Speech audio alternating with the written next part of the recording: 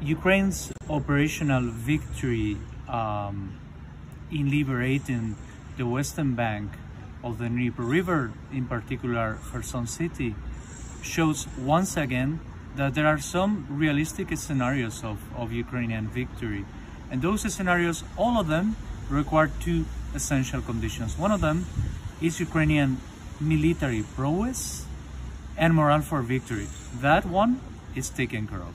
But there's a second condition, and that's sustained, and I would say stepped up, Western military support. The liberation of Kherson city didn't come overnight. It was the result of a sustained campaign of interdiction, including Ukrainian strikes against rearguard components of the Russian army in that region, thanks to a great extent with thanks to Western equipment, the so-called HIMARS system.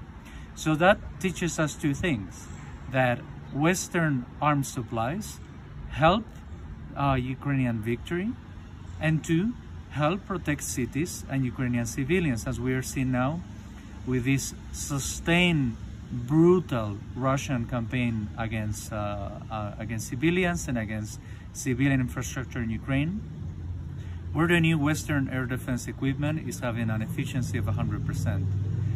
Nonetheless, there's no time to be delusional.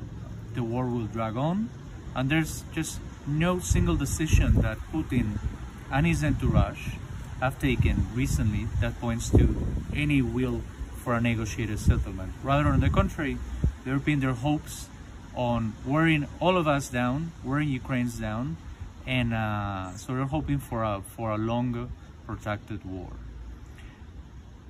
So there are no shortcuts for peace, and possibly there'll be sustained combats over the winter, definitely in the Donetsk area, but also other areas.